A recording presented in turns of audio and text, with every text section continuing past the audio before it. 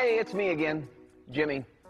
Now, with a title like De-energize and Test Before You Touch, you probably have a good idea what this segment's about. We're going to be talking about... Jimmy, you see my meter anywhere? Hey, Carl. Hey, hang no, on. actually, I haven't. You know what? I wanted you to help me demonstrate Test Before You Touch. You're going to need a meter for that, and Max borrowed mine and never returned it. Okay. Well, you know what? Maybe I'll get Max to help with the demonstration. No can do. He's off today. Dental appointment or something. I gotta go to work. Wait a minute. How are you going to do your job without your meter? Oh, that shouldn't be a problem. Most circuits are locked out and tagged. Okay, whoa, wait just a minute there. What? Never assume that a circuit is dead, even if it is locked out and tagged. You know what, Carl, why don't you take a couple of minutes and let's talk about Test Before I don't Touch. have a couple of minutes. Max is off. We're Give me short-staffed. just 5 minutes. All right, 5 minutes. Okay.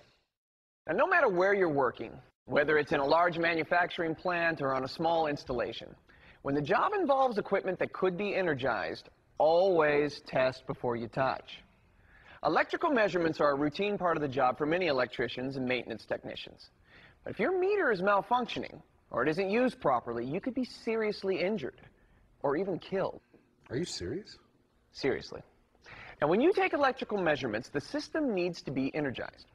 Your meter and test leads are connected to a source of energy, and mistakes can have disastrous consequences, such as electrocution from contact with exposed live connections at the test probes or plugs.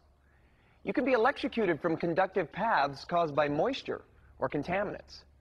Should a test lead become dislodged and come in contact with a conductive object, an arc could occur.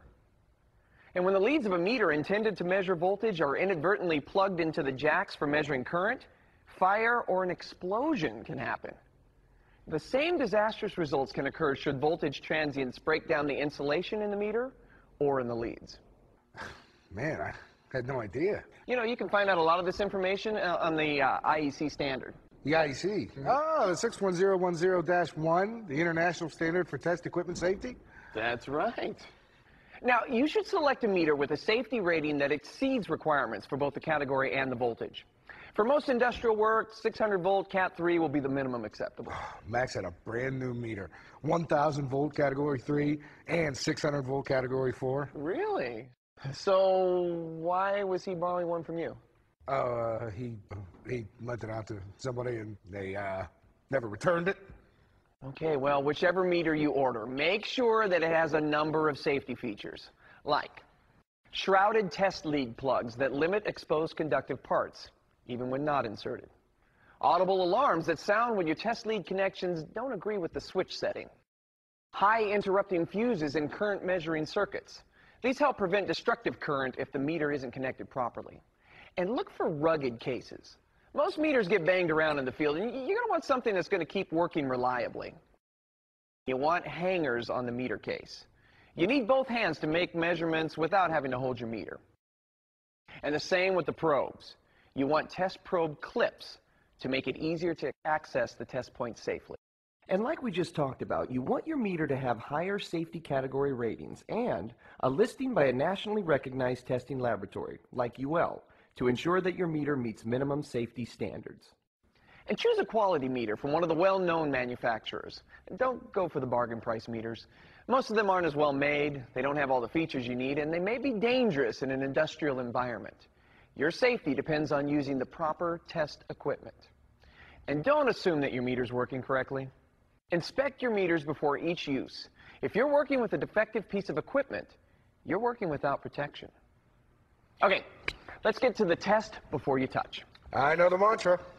Every person tests every conductor every time for absence of current before they touch it. Very nice. Thank you. Okay, off to work. No, wait a minute. You're not done just yet. There's de-energize the circuit, lock out the circuit, test the circuit, and verify the testing device. Case closed, the end. And before you get started? You slip on your voltage-rated gloves. It's an OSHA mandate. And you de-energize the circuit by determining all possible sources of electrical supply to that specific piece of equipment that you're working on.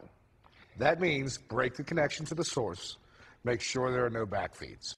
And if it's reasonably possible the de-energized circuits could become re-energized by another source, they must be grounded before you touch them. So what do you do after you remove the load from the circuit? Open the disconnecting device for each circuit. Way to go, Carl. And last, you got to visually verify that all blades of the disconnecting device are fully open, or that draw-out type circuit breakers are completely drawn out to the disconnect position. So, what about testing the circuit?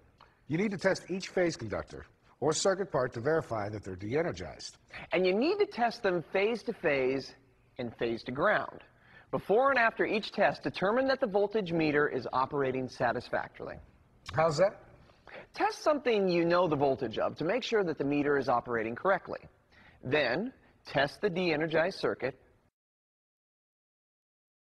and then retest your meter. Got it. The important thing is to test for a known voltage before you start to work. Now, that covers de-energizing. I'm going to take a wild guess and say lockout is next. Bingo. That's a tough one. Lockout is different in almost every situation. No, you're right. But basically it means that you apply a lockout device to the circuit. The object is to create an electrically safe work condition. And what's last? Never assume. Right. All right, Jimmy. Got to get back to work. Okay, wait. What about your meter? Oh, I think I got one in the truck.